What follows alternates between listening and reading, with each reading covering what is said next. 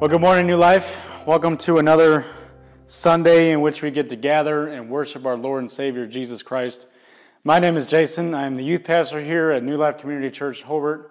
And I just want to extend a hearty Sunday morning welcome to you as we take the next few moments to press into the Lord's presence. Today we are blessed to have the Homer Glen worship team lead us in worship this morning. So the people from New Life Homer Glen will be leading us in worship. But I hope that you will, just as it would be if it was our worship team here at Hobart leading us in worship, I hope that you will still worship the Lord in spirit and truth as they lead us. I want to encourage you also, sometime over the next few moments, just take a minute to let us know that you are joining us this morning. You can check in either on Facebook or YouTube, or you can visit newlifehobart.org, and there you will find a virtual connection card in which you can also use that to tell us how you are responding to today's message or prayer requests or whatever you might have that you need to share with us this morning. Today we will continue our message series called Made for More, which is a study through the book of Ephesians. And Pastor Dan will be taking us into Ephesians chapter 3 for this morning, so I hope that you are looking forward to that. And then lastly, I want to remind you of our virtual cafe that will be taking place right after the service this morning. And this is just simply a time where you can check in with people and see each other face to face and let us know how you're doing and really just spend some time in a virtual type of fellowship and just get to see each other, like I said, and give us updates on how you're doing. So as we move on today, let's go to the Lord in prayer and commit this next few moments up to Him. So let's pray. Father God, we thank you so much for this day that you have given us. We thank you for allowing us to gather and worship this morning, even through an online environment. And God, we do pray that in all things today, that you are glorified, and God, that you are taking center stage in our lives. We pray, Lord, for the message today that we hear from Pastor Dan. We pray, Lord, that it would find ready hearts, and Father, that it would produce abundant fruit in our lives. We commit all these things to you, and we pray it in the matchless name of Jesus Christ. All God's people said, amen. Come on, we're going to worship the Lord together this morning. Here we go.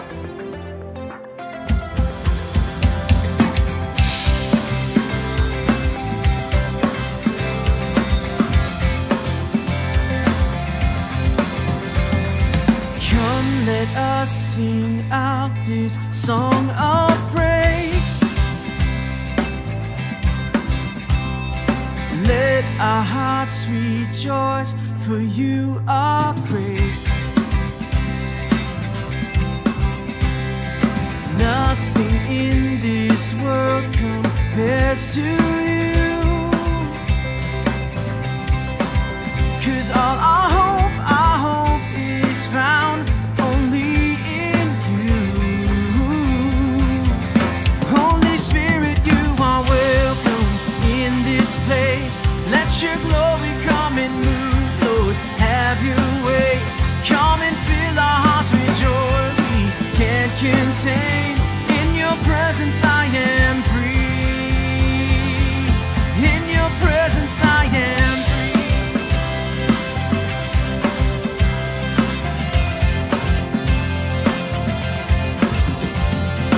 Lord, all that I am belongs to you.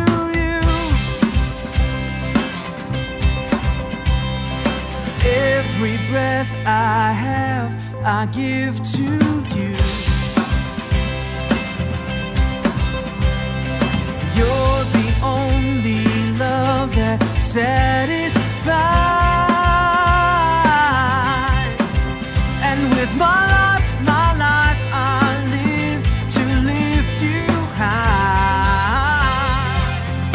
Holy Spirit, you are welcome in this place. Let your glory come and move, Lord, have your way. Come and fill our hearts with joy we can't contain. In your presence I am free. Holy Spirit, you are welcome in this place. Let your glory come and move, Lord, have your way. Come and fill our hearts with joy we can't contain. In your presence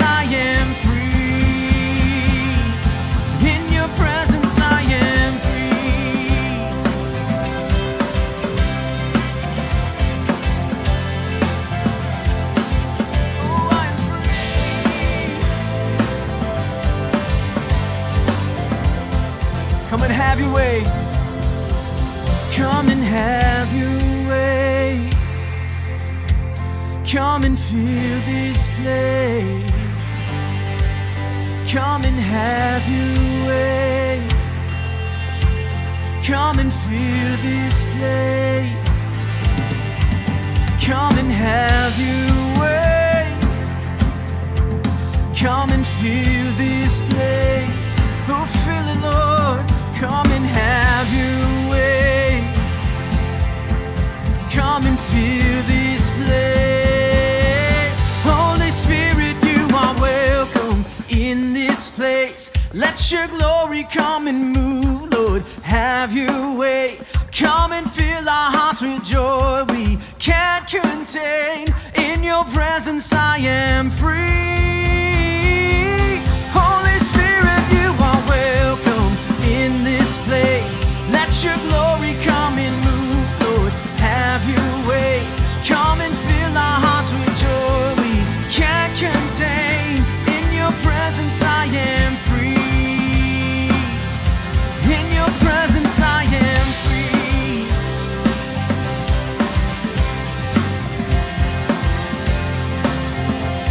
Oh, I am free.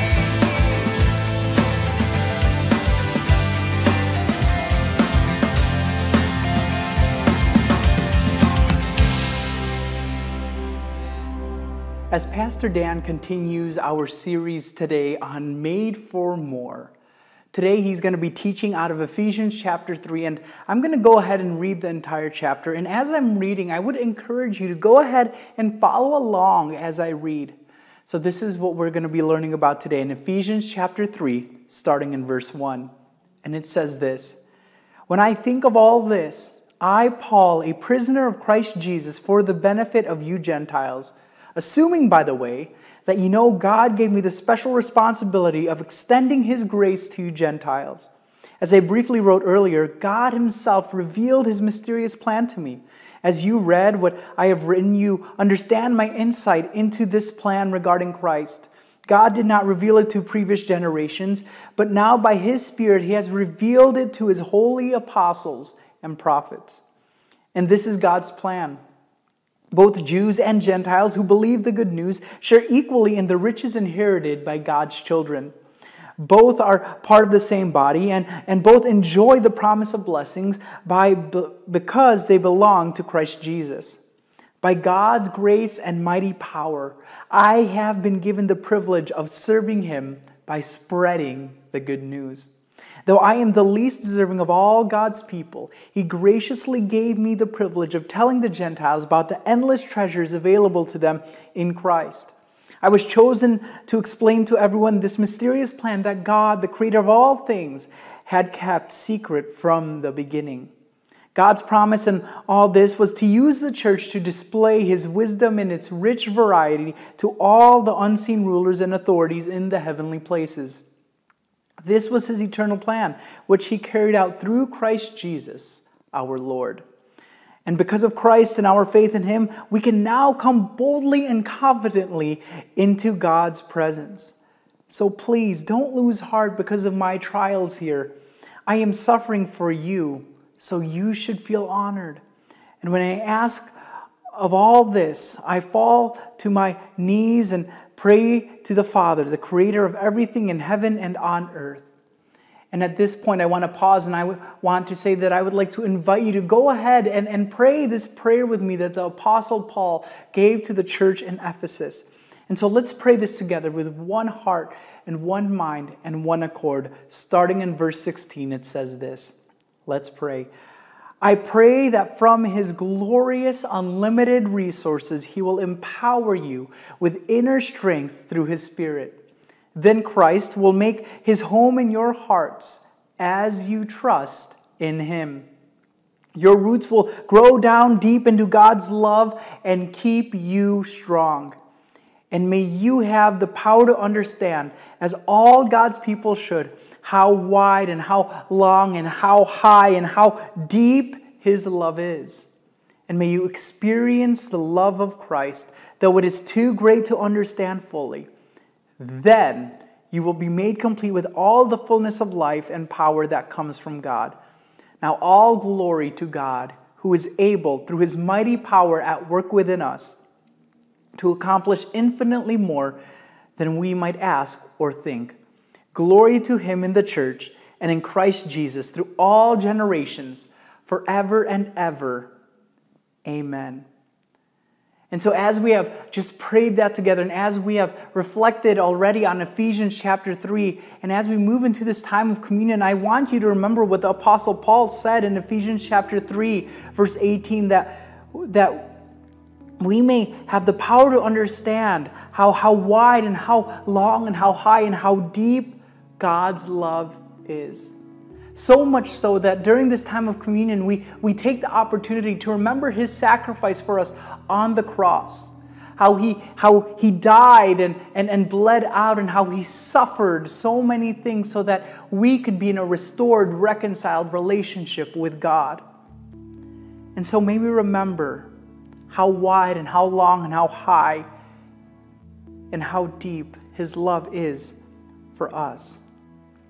And so before we partake of the bread and of the blood today, I just pray that we would remember what Christ did for us on the cross. And so before we partake of the elements of communion today, let's pray remembering who God is and his love for us and his continual faithfulness even to us today. Let's pray. Dear Heavenly Father God, as we partake of these elements today for communion, we pray that you would be honored and glorified, that we would remember that this bread is your body that was broken for us, and that this juice, this wine that we drink, is the blood that was poured out as a new covenant in our relationship with you. And so, Father God, may we remember your sacrifice. May we remember your deep love that was poured out on the cross, where you died so that we, who were dead in our sins, would have life in you.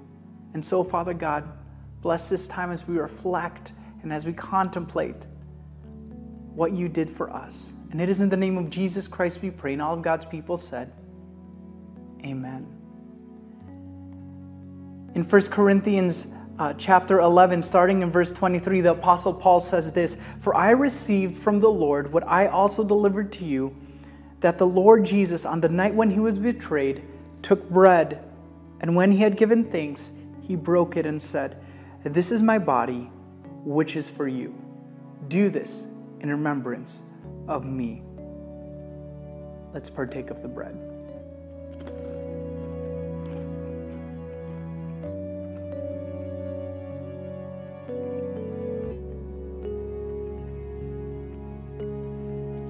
And in the same way, also he took the cup after supper, saying, "This cup is the new covenant in my blood.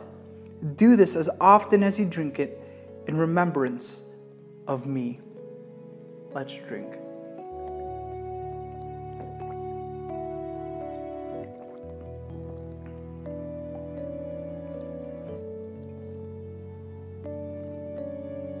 And so as you partook of the bread and of the wine, may you remember what Christ did for you and I, so that we could be in a loving and intimate relationship with him and with each other as God's people.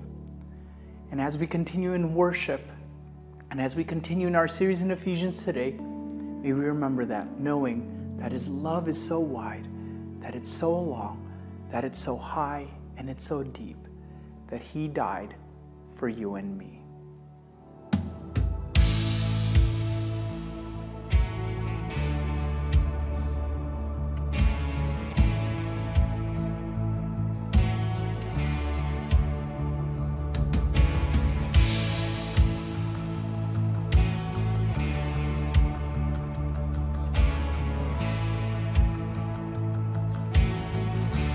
Let's sing this together. I would be hopeless without your goodness. I would be desperate without your love. Slave to the darkness if it wasn't for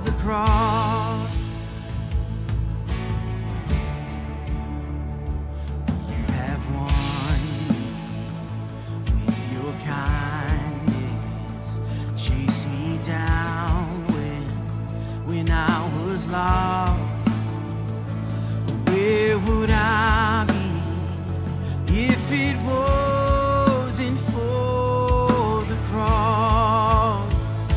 Oh, hallelujah. Thank you, Jesus was a prisoner. Now I'm not. 'Cause with your blood you bought my freedom. Oh, hallelujah for the cross. Yeah. Hallelujah. All my shame was met with mercy, and now your mercy will be my song. And oh, the glory, oh, the power of the cross. Oh, hallelujah. Thank you, Jesus. I was a prisoner, now I'm not. And with your blood you bought my freedom. Hallelujah for the cross. And by your stripes I'm healed, and by your death I live. The power of sin is overcome. It is finished, it is done. And by your stripes I'm healed, and by your death I live. The power of sin is overcome. It is finished, it is done. And by your stripes I'm healed, and by your death I live. The power of sin is overcome. It is finished, it is done. And by your stripes I'm healed, and by your death I live. The power of sin is overcome. It is finished. Hallelujah. Thank you, Jesus. I was a prisoner, now I'm not. 'Cause with your blood you bought my freedom. Oh, hallelujah for the cross. Hallelujah. Hallelujah. Thank you, Jesus. I was a prisoner, now I'm not. And with your blood you bought my freedom.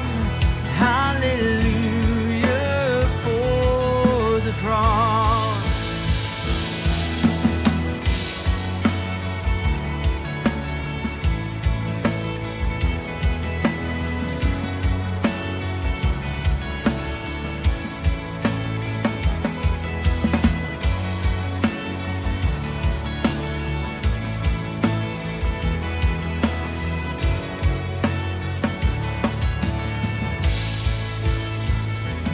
Hallelujah. Thank you, Jesus. I was a prisoner, now I'm not.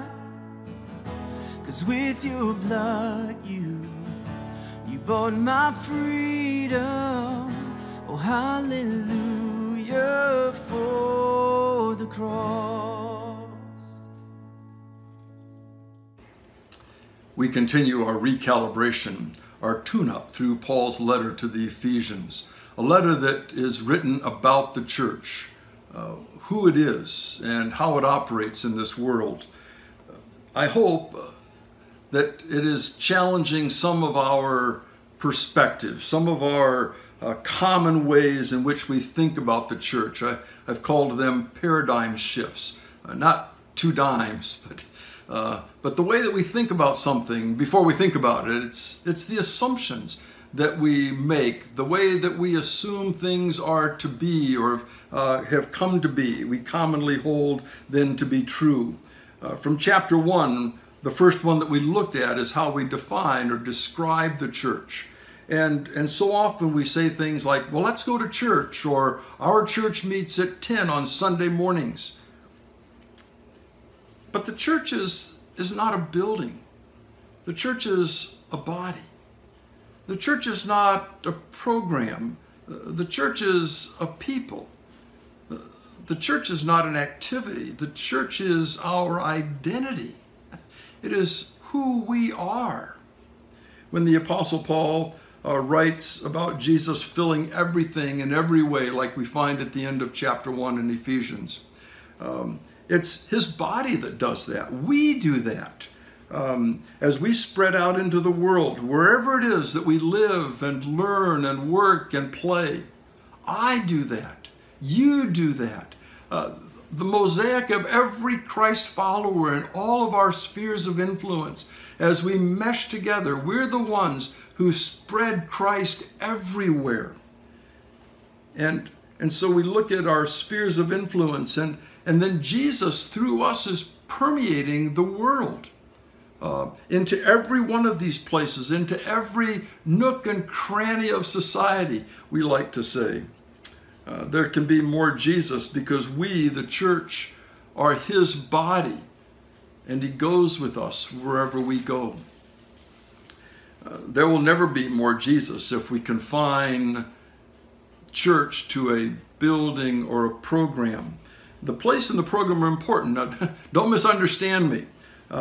This is how we're equipped to fulfill the mission that God has given to us. What we talked about last week, having experienced our new birth and being found then with this new life, living out this new life, and are fulfilling our new role, that which Paul wrote in Ephesians chapter 2, verse 10. It says, "For we are God's workmanship."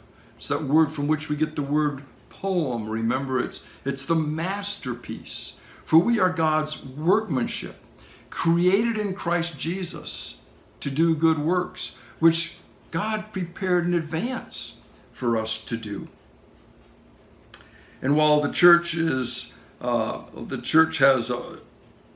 place and the programs need volunteers to serve those that come and take advantage of the place and the programs, the real role is the mission for which God has prepared us. It's that which he has sent us out into. It's that which he's designed for us to live out wherever it is that we live and learn and work and play. The last half of Ephesians chapter 2, where we were last week, makes it clear that each one of us has a unique masterpiece mission for which God has created us.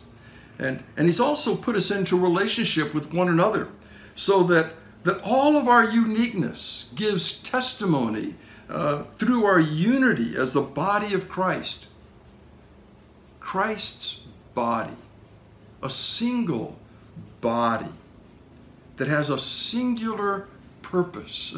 It's to glorify God and to fulfill everything in every way, everywhere. That's chapter 1, verse 23.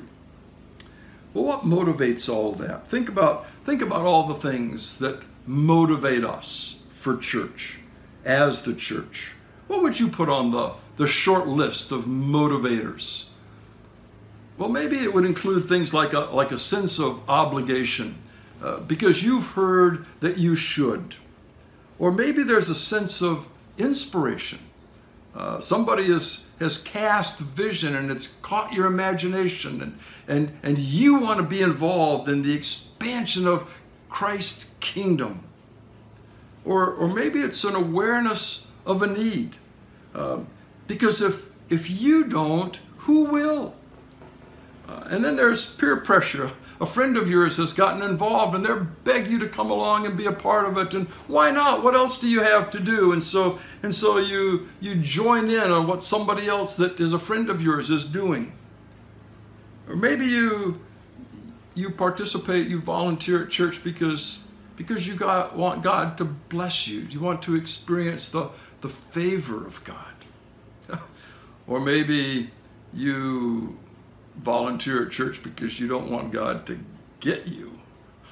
You're sort of afraid. There's that fear of God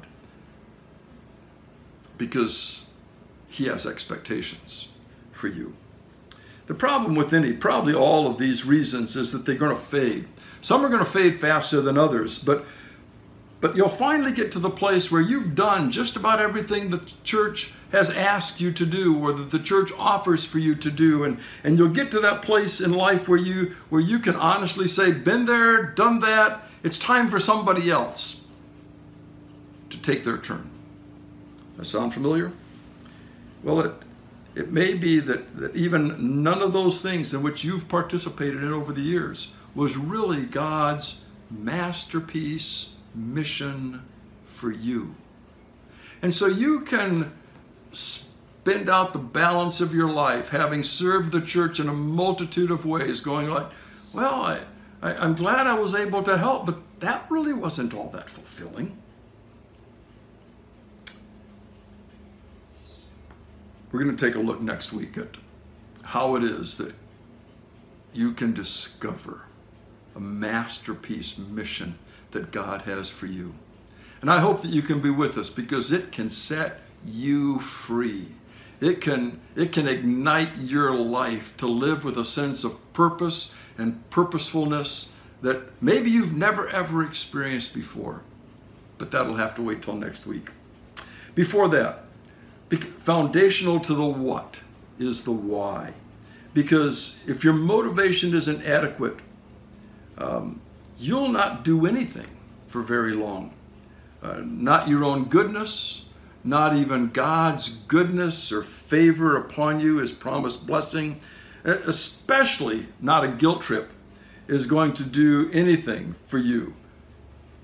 We're going to get you to do anything for very long. This is what Paul prays for us as we begin Ephesians chapter 3. It's about the right motivation. And he says in verse 1, "For this reason I, Paul, the prisoner of Christ Jesus, for the sake of you Gentiles." And then right away he gets sidetracked with an explanation of his ministry to reveal this mystery that is being made known. A mystery, that's the word mystery he uses 4 times in this paragraph. It's not about that which is unknown, but it's in Scripture used about that which God reveals, which has previously been unknown to man. And so Paul reveals this mystery that he's been entrusted to share, and it's really that the salvation that comes through Jesus Christ is equally applicable for Jews and Gentiles. And beyond the salvation, it has to do with the mission that he has purposed for us. There would be no ethnic division, that there would be no exclusiveness in the body of Christ, in the family of God. It's not the focus of this message, but as an aside, I want to make the honest observation that we live in a world that is still full of all kinds of division. Much of them are ethnic.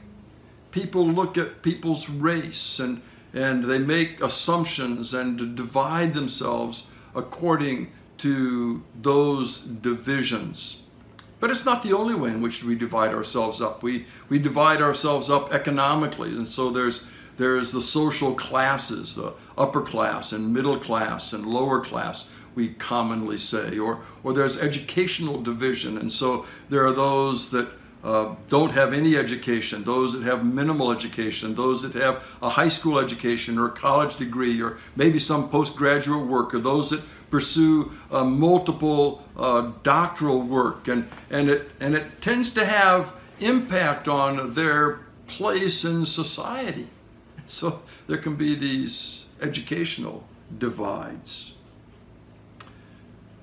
But what God wants us to understand is that in his family, there's not to be any divide, that we're one. It has grieved me in these last few weeks to watch the situation unfold in Georgia, and then just in the last few days, this incident in Minneapolis, Minnesota, that demonstrates in our society the tragic nature of ethnic divide, of racial hatred. And God would say there's no place for that in society, especially in the family of God. Because he says, look, verse 6, you're heirs together, you're members together, you are sharers together. And what does he mean by that? Well, he says we're children together. We're born into one family. It's that which has taken place in the past based on what Jesus has done for us. But lived out in our experiences, we trust Christ as our Savior. We're born into the same family. And then he says we're a congregation together. We're living life as one body. This is our present current experience. This is the sharing with one another, the fellowship that we enjoy, the fulfilling of the one another commands that he has given to us. And then that we're to be citizens together. We're looking forward to one kingdom.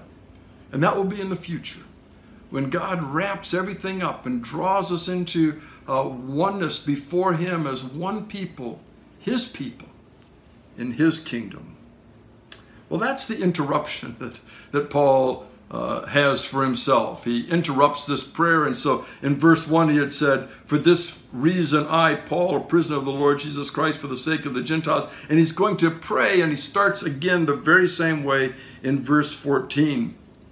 This interruption, I hope we can come back and deal at some point with our oneness in Christ Jesus, because it's such a powerful message. The fact that God has called us to break down the barriers, to break down the walls of division that keep believers apart. But our focus today is on the intercession, Paul's prayer, and he picks it up again in verse 14, where he says the very same thing. And he prays for these Jewish and Gentile believers who have been united into one body.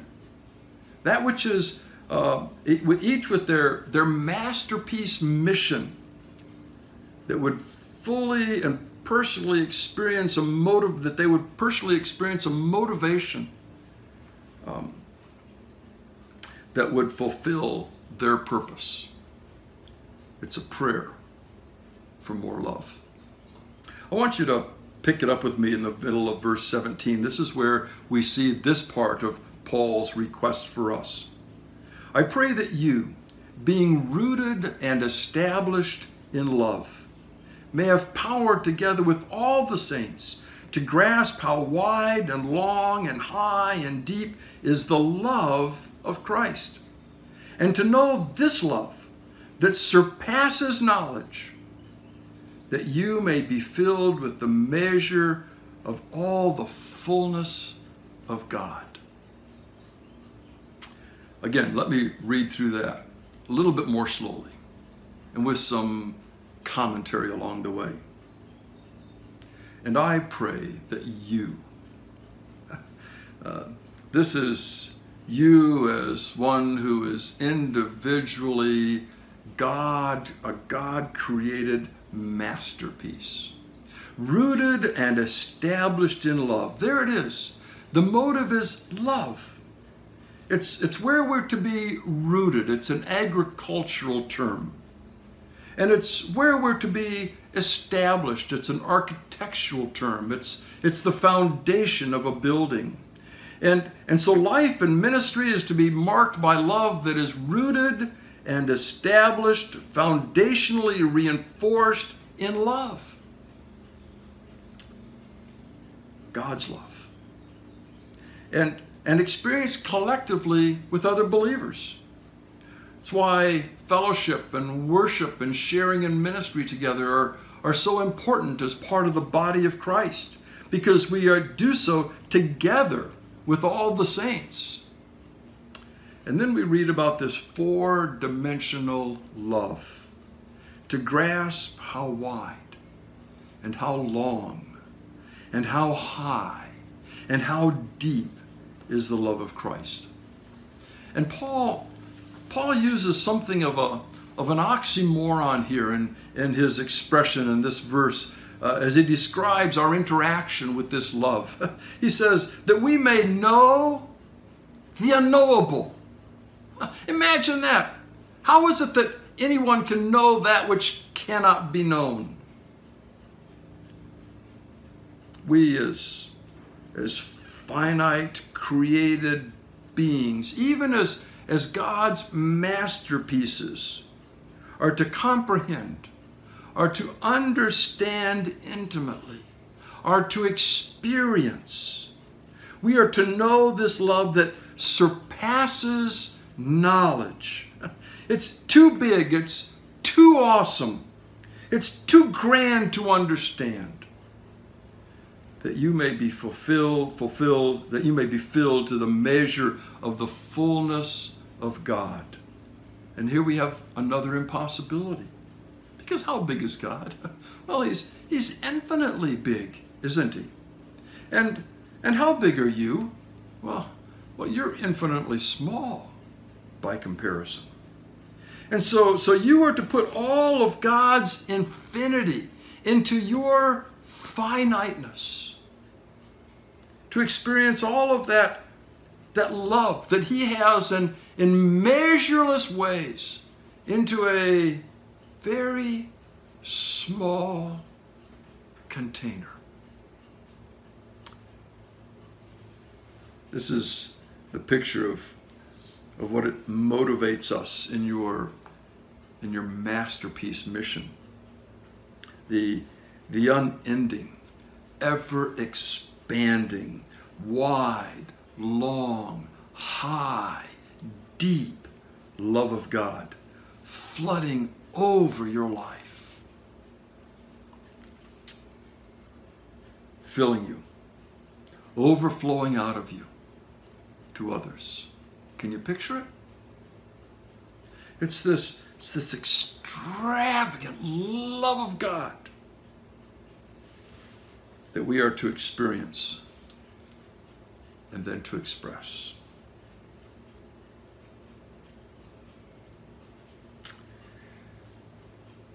We grew up singing, at least singing to our kids probably, that little chorus, Jesus loves me, this I know, for the Bible tells me so. Have you ever sat with that truth? Have you ever let it just wash over you?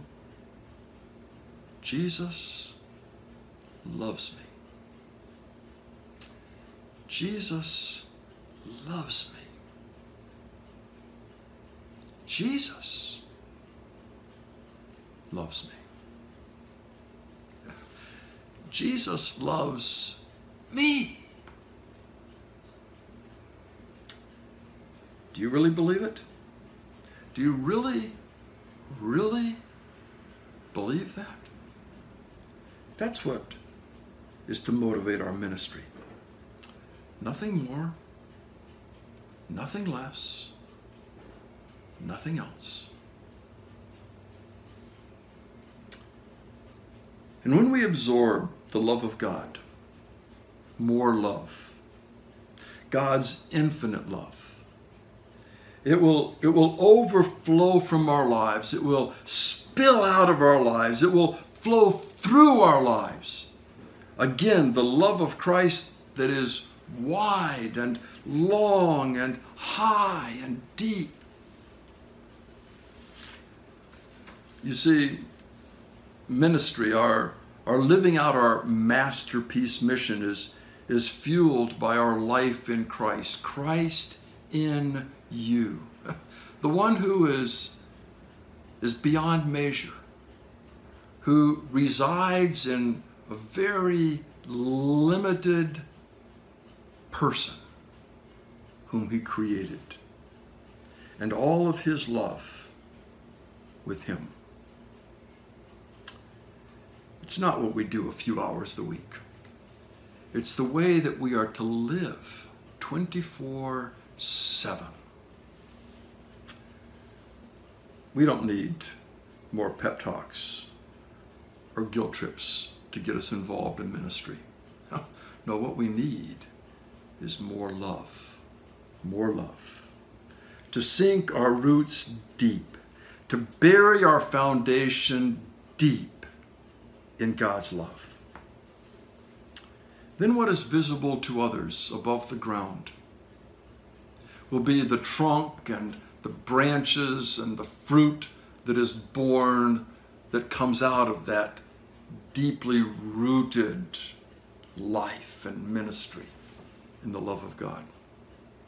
What begins to get built above ground is perhaps this growing tower, or perhaps a network of buildings that would spread out across the earth. And it feels like God's love invading the world. Because it is. He is, through us, filling everything in every way, everywhere. It is love that motivated God's work. For God so loved the world that he gave his one and only Son, that whosoever believes in him should not perish, but have eternal life. John 3:16. And then in 1 John 3:16, we see that it's also this love that motivated Jesus' work. This is how we know what love is. Jesus Christ laid down his life for us. And it's to what motivates our work. 2 Corinthians 5:14 says, "For Christ's love compels me." No other motivation will endure. So if you find yourself waning in motivation for involvement in ministry a bit, then return to absorbing the extravagant love of God. I'd encourage you to sit down at your computer with your tablet and just fill up the screen with expressions of God's love. Or if you're part of my generation, fill up a yellow page of a yellow pad and just write and fill it up. Quite honestly, it'll take a lot of yellow pads. Was it the hymn writer of the love of God that says, "If all the stalks on earth were quills and the ocean was the ink and the sky were the parchment, I would run out as I describe the love of God." If you have trouble filling a page, then maybe it's time to sit before God and say, "God, would you remind me? Would you refresh my memory? Would you help me to understand the evidences of your love for me?" Soak in the extravagant abundance of his love. And so as your reservoir of love fills, it's going to begin to spill over into the lives of those around you. In fact, it becomes like a spring bubbling up from within you. More love. It answers the why question. Let me leave you with 4 questions for personal reflection and application.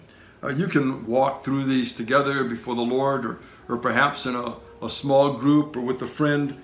But answer these questions without using the words of the text, but based on the text, the last part of Ephesians chapter 3 in particular. How would you describe God's love?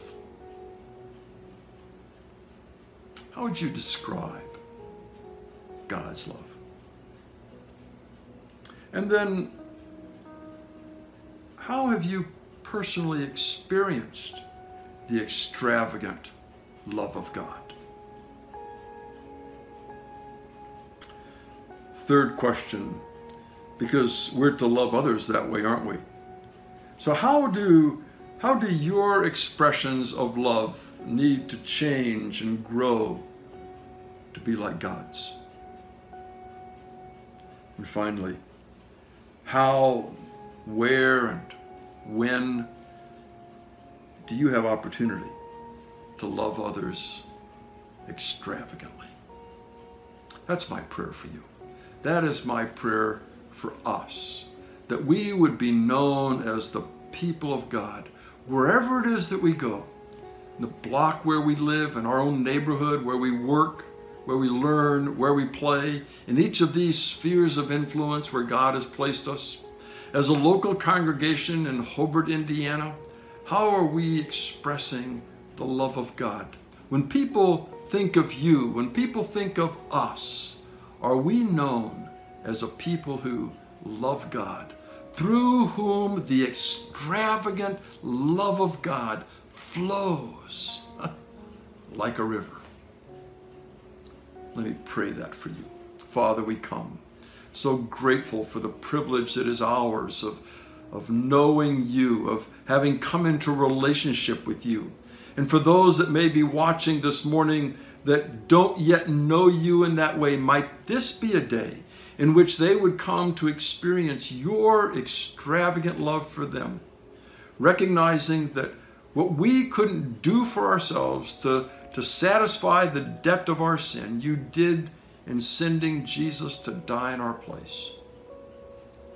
And then, Father, having experienced that, having trusted that, having accepted that we would live in such a way that your love flows freely through us to make a difference in this world.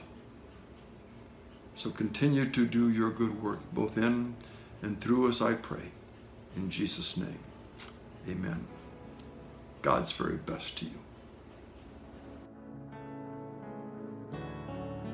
Walking around these walls, I thought by now they'd fall, but you have never failed me yet.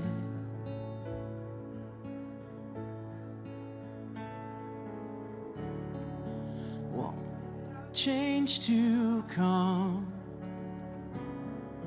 knowing the battle's won,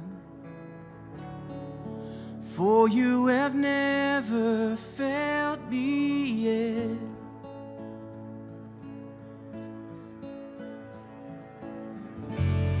Your promise still stands, great is your faithfulness, your faithfulness. I'm still in your hands, this is my confidence, you've never failed me yet.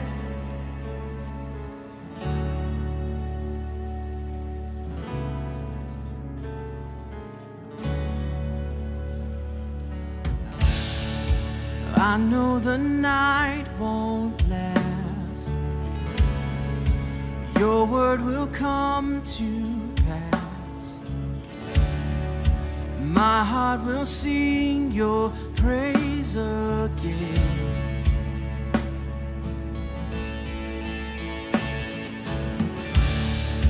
Jesus, you're still enough. Keep me within your love. My heart will sing your praise again. Oh, you promised, Lord. Your promise still stands. Great is your faithfulness, your faithfulness. I'm still in your hands. This is my confidence. You've never failed. Your promise still stands. Great is your faithfulness, your faithfulness. I'm still in your hands. This is my confidence. You've never failed me yet. Oh no, you've never failed me, Lord. Oh,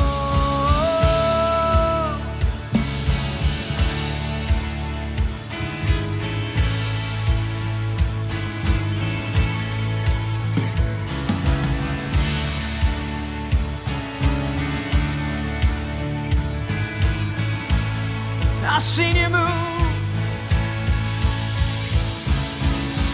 I've seen you move. You move the mountains, and I believe I see you do it again. You made a way when there was no way, and I believe I see you do it again. I've seen you move. You move the mountains, and I believe I see you do it again. You made a way when there was no way, and I believe I see you do it again. I've seen you move. You move the mountains, and I believe I see you do it again. You made a way when there was no way, and I believe I see you do it again. I see you do it again.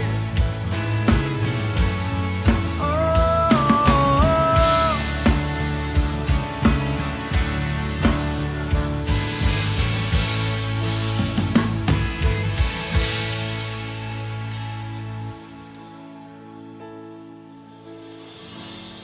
your promise still stands. Great is your faithfulness, your faithfulness. I'm still in your hands. This is my confidence. You've never failed. Your promise still stands. Great is your faithfulness, your faithfulness. I'm still in your hands. This is my confidence. You've never failed me yet. Oh, you've never failed me, Lord. You never failed me, Lord. Well, New Life family, we come to the end of another service this morning. And I just want to extend a hearty note of thanksgiving to our team from Homer Glen that has led us through a time of music this morning and singing and leading us into the Lord's presence that way. Also want to take a moment to remind you, as I said earlier, right after the service, virtual cafe. The link is going to be on the screen and the comments, so that you can just simply click that, and that will take you right to our virtual cafe.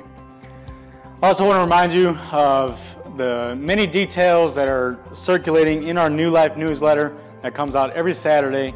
Once again, if you are not receiving those, it's because we do not have your email. So if you would, go ahead and email hobart@newlifechicago.org, and we'll be glad to add you to the email list for that newsletter.